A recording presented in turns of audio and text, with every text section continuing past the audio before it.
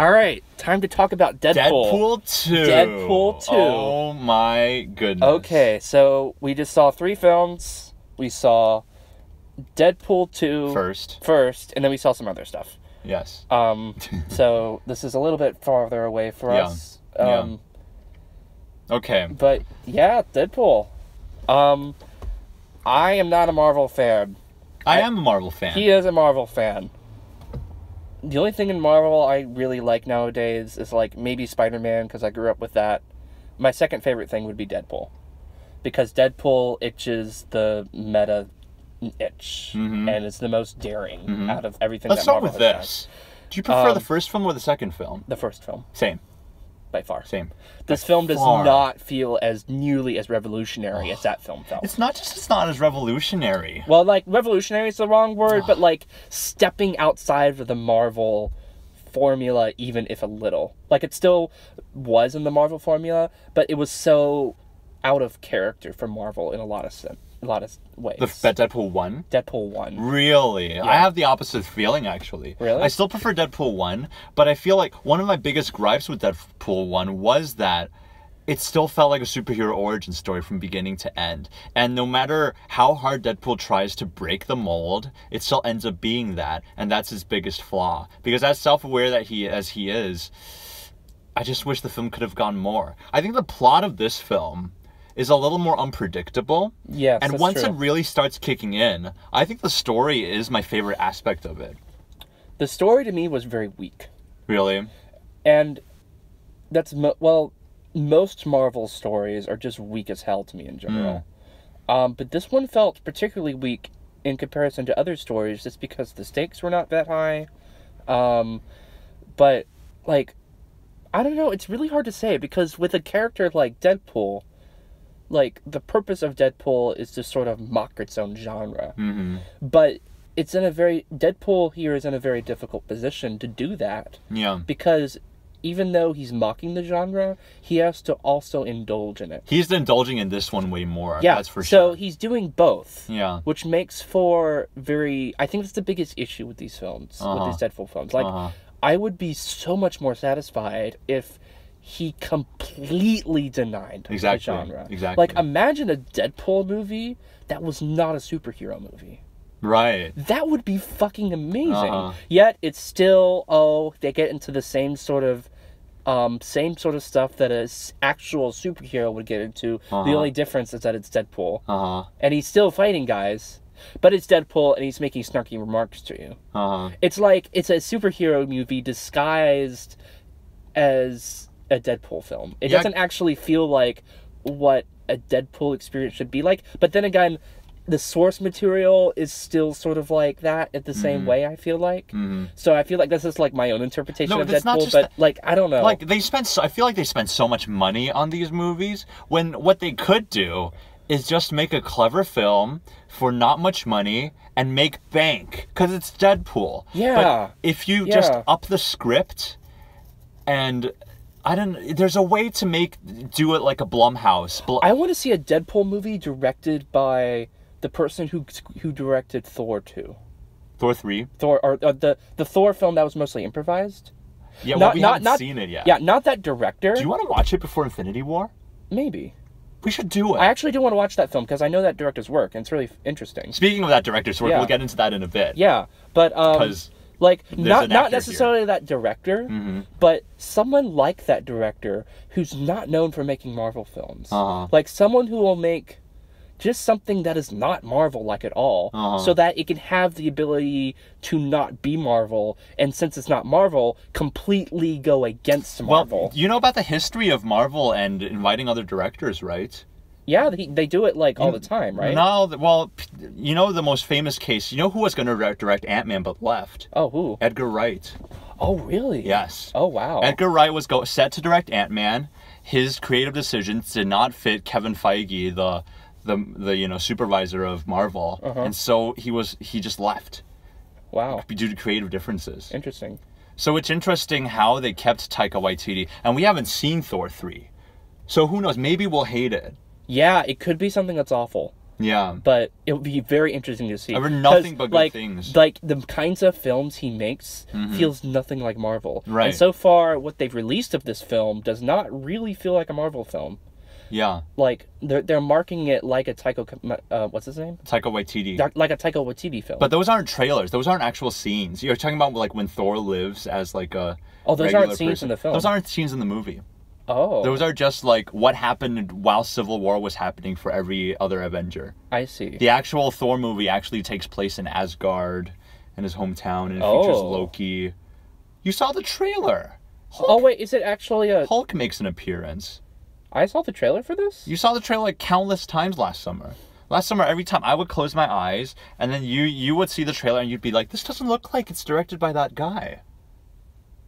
In that case, I'm even more interested to see this film, because that means it is a Marvel film. Yeah, it is a Marvel film. Oh, gosh. Okay. But apparently weird. It's the one that made Thor everyone's favorite superhero, when Thor was always everyone's least favorite, because his movies were technically the worst. Even though I don't think they're the worst. I like the Thor. I'm a Marvel fan, so...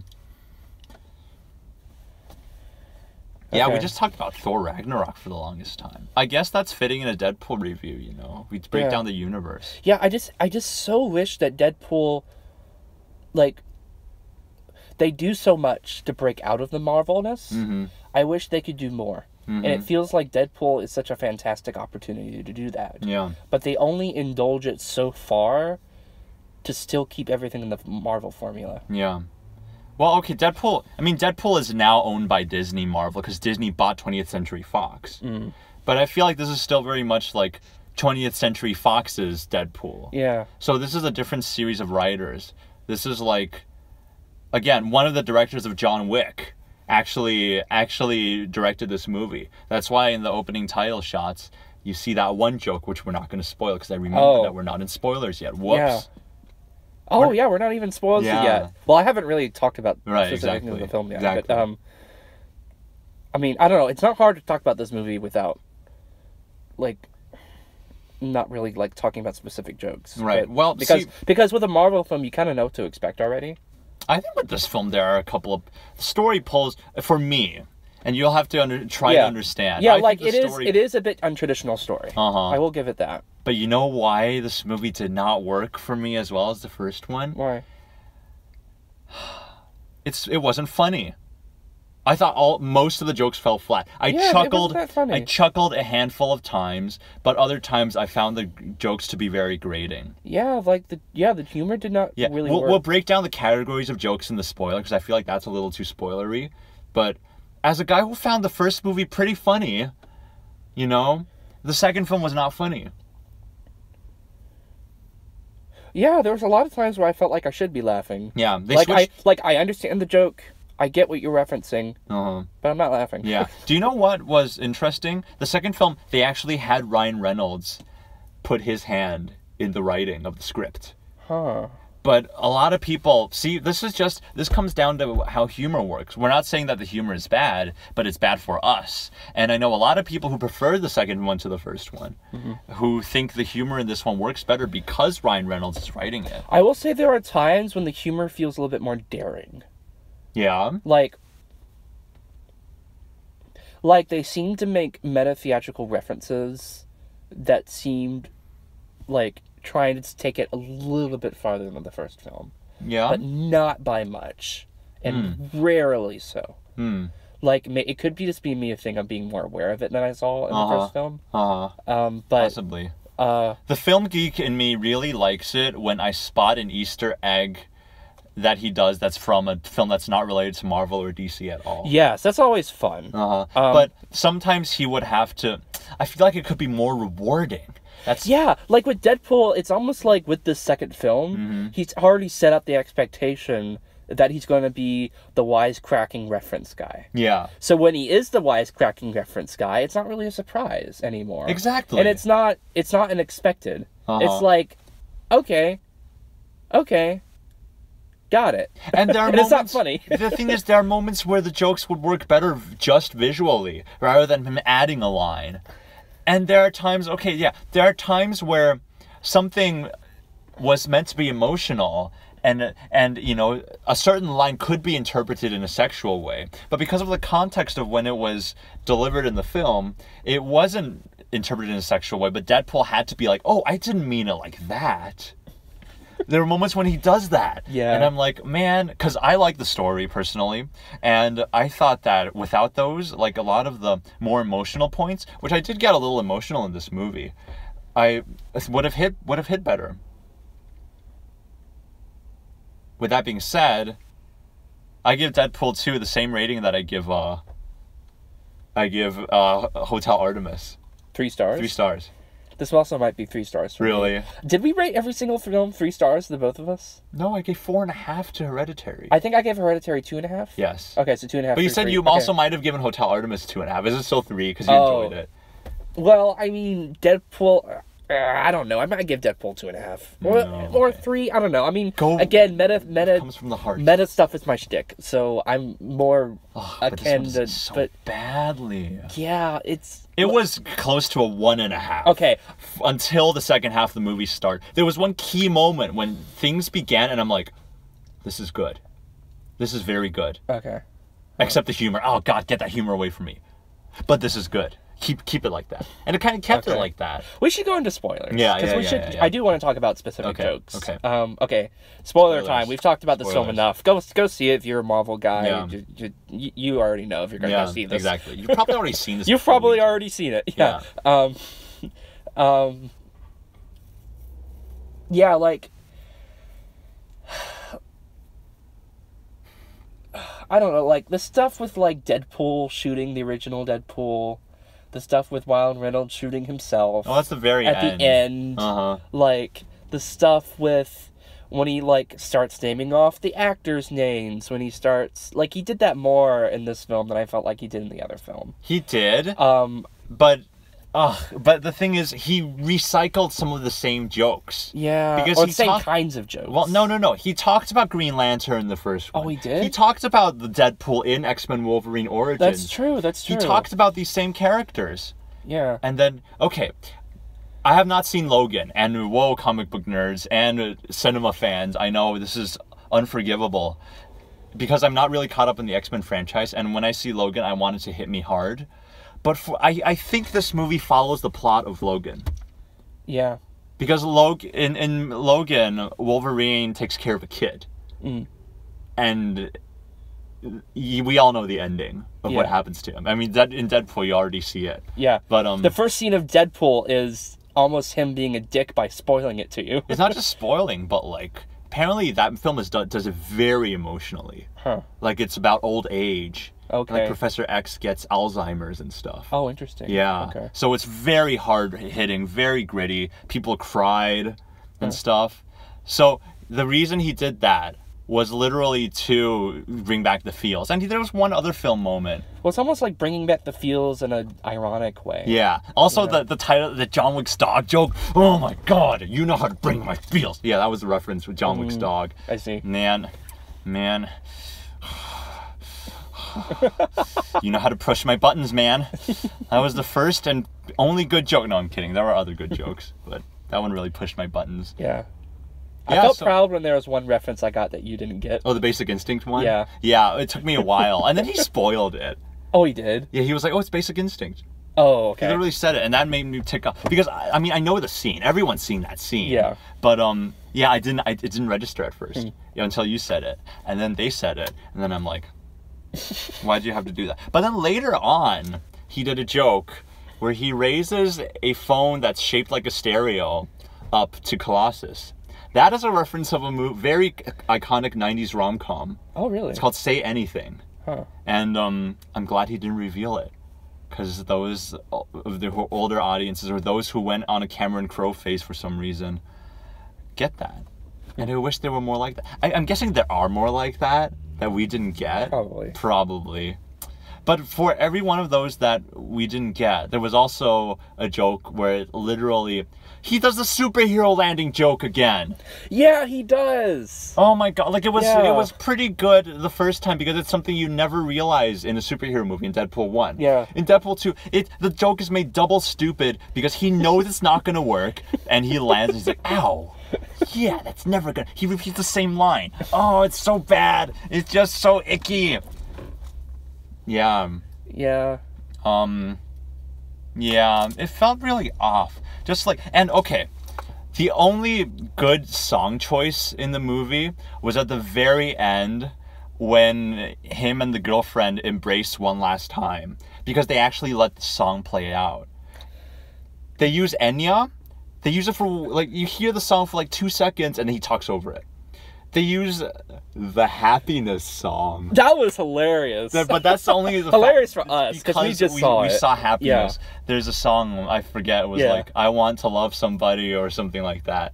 I've ran out of love or something. Yeah. Oh. Da da da da da da da da da da da da. Yeah, if you've seen Happiness, that song was it's one of the only tender moments in the film, but what happens immediately, a certain revelation immediately after that scene fucks it up. And Happiness is amazing. Happiness is but viewer discretion is advised. Yeah. Okay, back to Deadpool. Yeah. Yeah, the moment it started getting good for me was the car chase.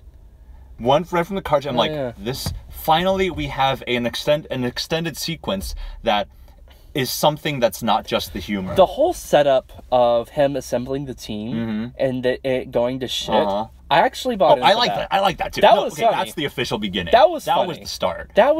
That felt Deadpool. Yeah. That felt like a good parody of the superhero. Right, exactly. Because it was like everything that a superhero movie should do, and then it going completely against that. Yeah. But then it went into a car chase, and it completely indulged the superhero movie. Oh, but I love the car chase. I loved it when everybody died. Me too. I like as horrible as that is, that embraces what I feel like Deadpool does best. Right. The recruiting scene with the Vanisher. Yeah. And there's the Luck chick, Domino. Oh, she's awesome. Like, is Luck even I imagine she's a real Marvel character, is she? Probably. Like, I almost hope that, like, I kind of want to know the history of that character. Yeah. Because that feels like such a dumb character. Like, to have luck be your superpower. Yeah. But they play it in a way here that's completely ingenious because it is a Deadpool film. Right. Like, in any other superhero movie, it'd be like, this is dumb as fuck. What the hell? But because it is so dumb as fuck, it works to the movie's own strength. Yeah. And like in the first film, I remember there was this one joke that threw me completely off guard, where he literally started naming off... Wait, I might have gotten this confused with the Lego Batman movie. Shit.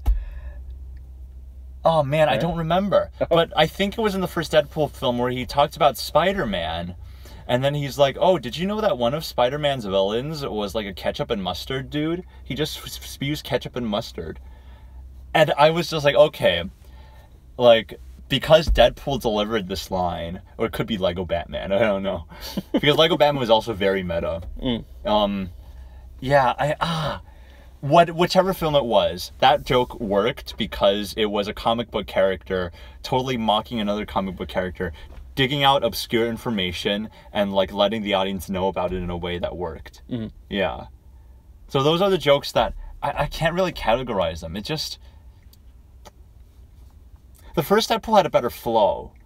You're just like, oh yeah, he's doing shit. Yeah. And then... Oh, you know what? I think, you know what it might be? What? What's the motivation of Deadpool? Deadpool goes from suicidal to, like, wanting to save this kid. Yeah. To, like, who knows what. Yeah. But because he is a metaphysical character... Like, doesn't that mean he has some sort of agency over his own story? So why does he feel like why does he feel suicidal if he's like a meta cracking guy? I think like, I understand. It just doesn't make sense. I understand it. I think it's just that he can't control his own. Ooh, the windows are fogging up. He can't control his own story, but he can control. But he's aware. He's aware that there's an audience. and he's aware of our world and the references, but he cannot control his own story. I guess that's okay. Yeah, I think that makes sense to me. Okay. So he's still, within his own story and his own universe, he still deals with shit. Mm-hmm. And when the film really takes that seriously, I like it. I really like it. I also really like Julian Dennison in this movie, which we can talk about Hunt for the Wilder People, because in that movie, Julian Dennison also plays a guy who's obsessed with gangs. Oh, yeah, you're right. Skunk's life forever. Yeah. It works much better in that film, though. It's true, but I'm wondering if the writers knew. But apparently, no, he feels a little typecast. But he's in the big leagues now. He's like going to be in the next. He's stuck in the MCU. Yeah. He has this other main MCU movie that he's going to. Oh really? Yeah. Oh boy. He's already set. Okay. Yeah.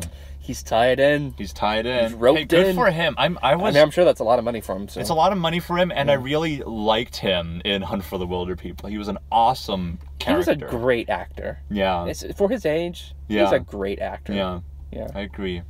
And yeah, you better embrace his childlike charm before he hits puberty and turns into a deep-voiced man like me. You know, because he's still got that childlike voice. Yep. And you got to keep on doing it. Yeah, he's not going to be young for too much longer. Yeah. And there's stuff like his running gag with Colossal, how they're in love and stuff. It just didn't really work. Okay, sure, it's cheeky. Yeah. Oh, what do you think of the political correctness in the movie, where he just kept on addressing racism? That was kind of, I don't know. It seemed almost out of character for him. Right. It's almost like he's calling Marvel racist or something. Because I'm a guy who thinks that internet culture today goes a little too far. So I found his comments grating, but I thought they were maybe intentionally grating. Maybe he's commenting saying, you guys are a little oversensitive about these things. See how tedious it is when I address all these issues? That's my interpretation of it. Where it seems like he's by addressing everything, he's bringing out the point that it is very tedious to do. Still at the same time though, there's what's this, the kid being an actor who's who he mentions the fat kid never gets the role, and he's also Hispanic, and then there's also Lady Luck, who's an African American woman. I mean, there are roles in this film. Lady Luck, take the wheel. Yeah, oh my god. In any other film that would not work. Yeah. But this role has significant minorities as main characters. And then you get the fucking Japanese lady. Yeah, every time she says bye, he says bye. Yukio. Bye, Yukio. I mean, I don't know how to feel about it. I mean, the SJW part of me is yay, go Deadpool, but I'm not sure what message he's communicating by doing exactly. Yeah, it's odd. I don't think it works as much as I want to think it works. Okay. So, by the time we get to the climax of the movie, I was ready to give it 3.5 stars. I'm I know that this is a 3.5 star film. But then the humor has to come back. And you know in what way? Deadpool keeps on dying and coming back again. Yeah, it's this thing, because, he's not gonna fucking die. I knew he wasn't gonna die. Are you really gonna have Deadpool die? But see, you're not gonna have Deadpool die. He does die. And then everyone gets sad. But, it's do you feel sad here? Do you feel funny? It's almost like they wanted you to feel both. Right. And here's the thing. They couldn't decide. No, here's the thing, though. There's supposed to be something really clever going on where it's eventually revealed that the reason that he comes back to life is because fucking Cable. The guy time travel. Cable uses time travel to a different spot than what we had anticipated. And I thought that was pretty clever. And I thought that, clever, but... I thought that if done well, if Deadpool just died the first time and then it happened, it could have actually been dramatic for both Cable's character and Deadpool's character. And both of those characters, we'd buy into the drama more. But with him just continuously cracking jokes and coming back before he finally dies, it just watered down the moment by so much. It's It's like they kind of wanted to do both. They wanted to Yeah. be the funniest and the saddest. Yeah. And the result was just like in between mediocrity. Yeah, no, and maybe if you did it once, yeah, okay, we'll let you indulge the one time. But then he keeps on coming back. I mean, I love the idea of him taking forever to die. And I felt like he did it in a way that was funny, but it should not have been tried to be sad if it was. Right, exactly. Like, it should have totally committed to the humor of taking forever to die. Instead of like, oh, you're taking forever to die. This is so sad. It's not sad. You're taking forever to die. That's funny. What really, if you really want to go the comedy route, what you could do is linger more on all the other characters' reactions. How they're like trying to cry, but they can't. Well, it kind of did that a little bit, but instead, one shot. But of, instead, like, it was just like, come on, say fuck, say fuck. Yeah. Oh man. Yeah. Exactly. Oh, it's so in the middle. Yeah. A lot of this film was so in the middle. Yeah. Like, I feel like there's a push and pull with this film of somebody in the writing kind of wanting Deadpool to be dramatic. With like his girlfriend dying and with like all the shit that Deadpool's going through. But for one, none of that feels genuine on Deadpool's like part for me because of who Deadpool is. Yeah. And like Deadpool, like what makes Deadpool so successful as a character is his comedy. Yeah. And it feels like the drama just sort of like forced the comedy to pull back in a way that was just detrimental to it. Oh, see, I liked it when it was pure dramatic. I thought I'm a sucker for these storylines where like, I thought it was well written, where like Deadpool, has to deal with his own like suicidal thoughts because of the loss of his girl, and then he just saves this kid who's like this baddie. And I like to think about like superheroes and their morals and stuff, and I think that to a degree this film, it did not work for me. No, it worked for me until it didn't. It did not work for me. Well, yeah, I understand. I've said that like 3 times. But it worked for me though, and that makes me sad that it kind of does the cop-out thing where it just does humor.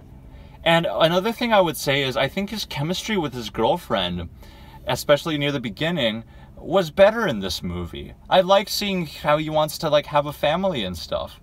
So to have that last moment feel like nothing when they like embrace. I felt like he did not earn that at all. Exactly. Like, it's like, oh, they can fix it. Oh, he can get his girlfriend back. Like, it just felt like a throwaway, like, nothing. Right.